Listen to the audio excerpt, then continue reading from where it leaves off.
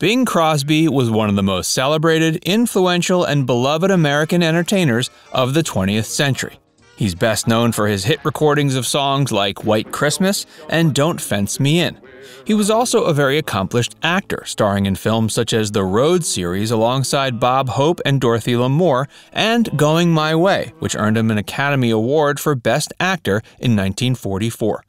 Just as his career was starting to pick up steam, he married the love of his life, actress and singer Dixie Lee, in 1930. Dixie Lee was born Wilma Winifred Wyatt in Harriman, Tennessee on November 4, 1909. Her father's name was Evan Wyatt and her mother was Nora Scarborough. After her family moved to Chicago when she was still a teenager, she attended and graduated from Senn High Schoool. While she was in her late teens, she started singing and performing and even won a talent contest put on by the city of Chicago. In college, she chose the stage name Dixie Lee and signed a contract with Fox in 1920.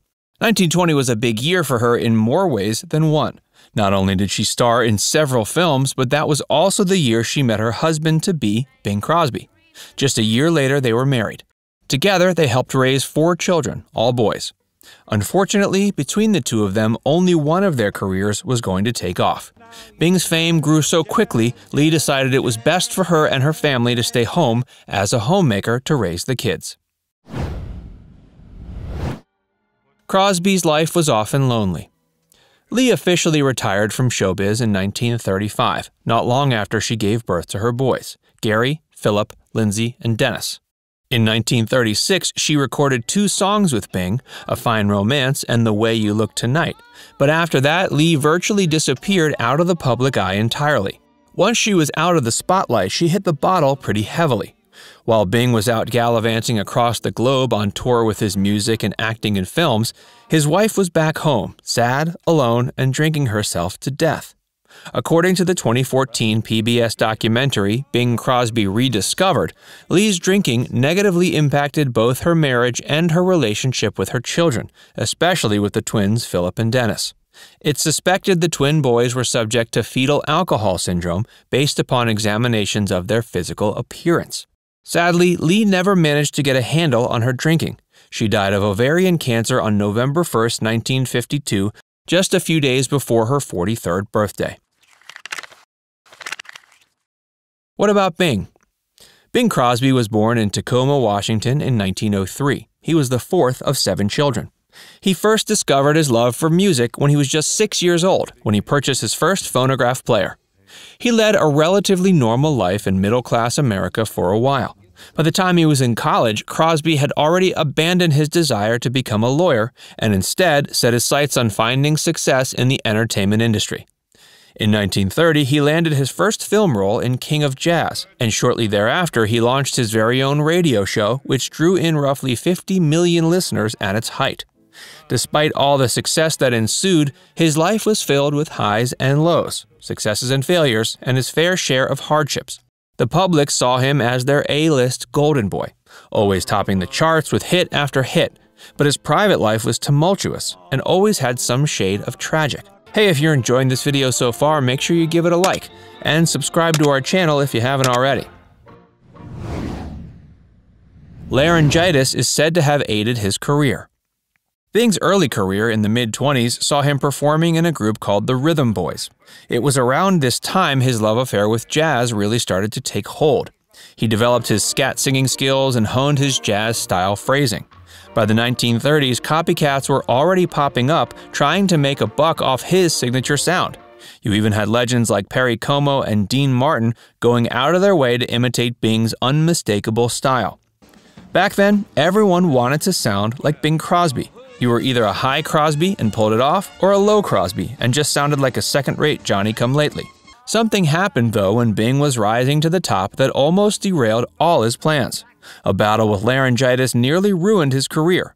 If you listen to any of his early records from the 20s or 30s, you can hear a distinct hoarseness in his voice.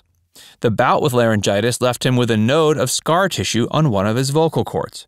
In 1931, Bing's doctors told him he should stay put and rest for a while, but instead of heeding their advice, he refused and continued to sing, drink to excess, smoke, and do further damage to his body.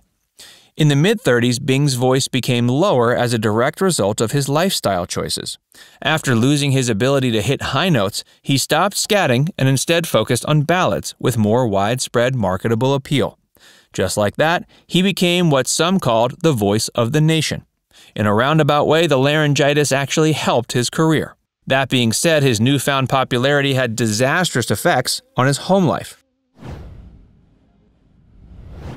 13 years of marriage went up in flames.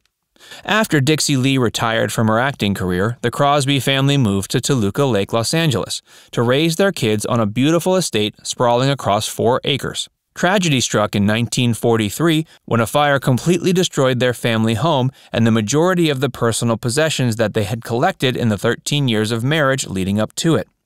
Estimated damages sustained by that blaze were put somewhere in the $250,000 range. Adjusted for inflation, that would equate to about $3.8 million today. The fire started after Lee and her sons were taking down Christmas tree decorations. A short circuit created a spark that ignited the entire tree in a matter of seconds. The house was completely ablaze in minutes.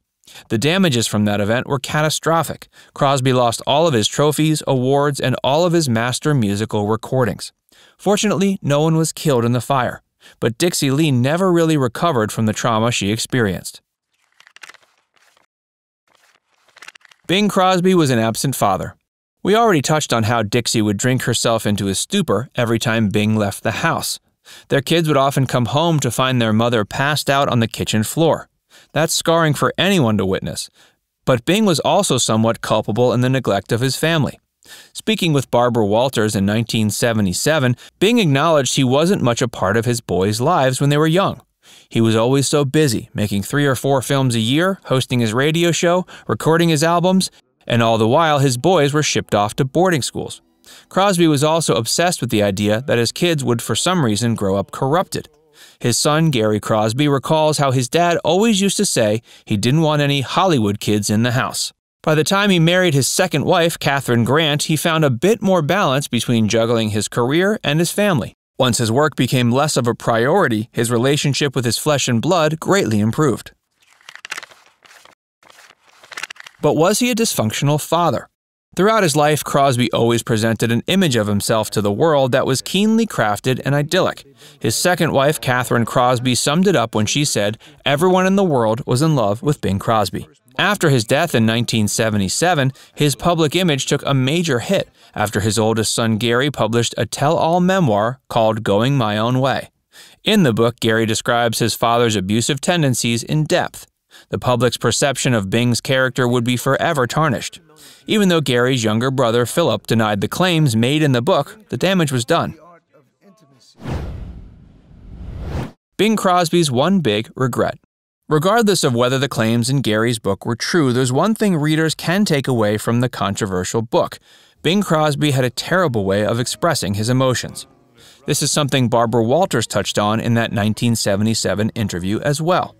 When she asked him about his emotions and his reported lack of ability to express them, Bing shrugged off the question and called himself a surface fella. According to his wife Katharine, by the time his son Harry was 4, he had already replaced hugging him with shaking his hand.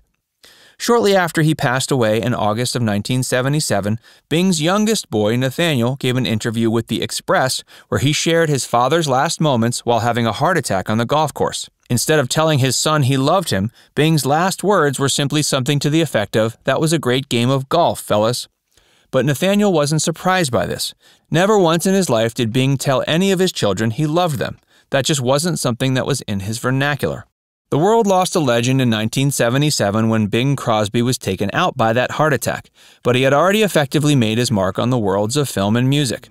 Showbiz asks a lot from you, and when you're trying to balance those obligations with family life, something always suffers. For Bing's wife, Dixie Lee, her health was that sacrifice, and their children had to grow up without a father. If you had the chance, would you want to be a star, knowing full well all the risks involved? Or are you content with your life outside of the limelight? Let us know in the comments section below. And before you go, make sure you give this video a like and subscribe to Facts First if you haven't already. Click the bell icon to stay updated on all our latest content.